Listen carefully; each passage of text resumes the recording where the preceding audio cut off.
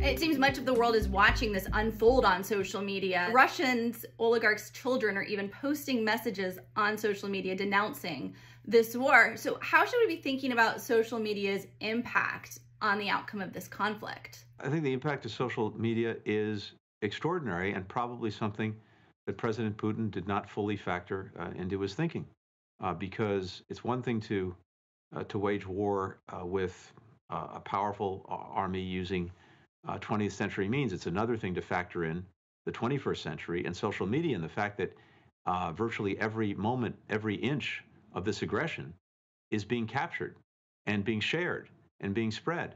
And the lies coming from the Putin administration don't hold up to the scrutiny of social media, don't hold up to the reality that's being shown to the world as a result of incredibly brave Ukrainians who are capturing every minute of it.